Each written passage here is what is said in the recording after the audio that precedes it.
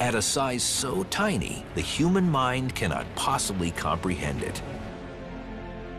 Physicists are now trying to understand what's called the Planck length, 10 to the minus 33 power centimeters. That's 20 factors of 10, 20 orders of magnitude smaller than an electron. Now, an electron is yay big, and I exaggerate a lot. So the Planck length is just almost unimaginably smaller than any objects we can actually measure. Nevertheless, physicists are trying to deal with these scales, and that's what string theory is all about. String theory says that everything that we think of as a particle is actually a tiny vibrating loop of string. To get an idea of how tiny it is, I have here an eyedropper. We're going to put out 1 drop of water.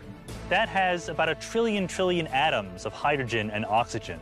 Now, imagine taking 1 hydrogen atom and blowing it up by 10 billion times. It becomes about half a meter across. And you might say, can we now see the individual strings inside that hydrogen atom? But the answer is no. We can continue to make it bigger, make 1 hydrogen atom the size of the solar system. The strings are still too small to be seen.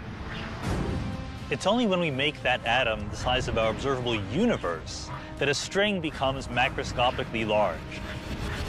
If 1 hydrogen atom is as big as the whole observable universe, how big is a string? Only about the size of one of these trees. The amazing thing is that we human beings can even talk sensibly about what exists at this microscopic scale. Not only can scientists talk sensibly, they've also formulated theories about what happens down there. This is really one of the holy grails of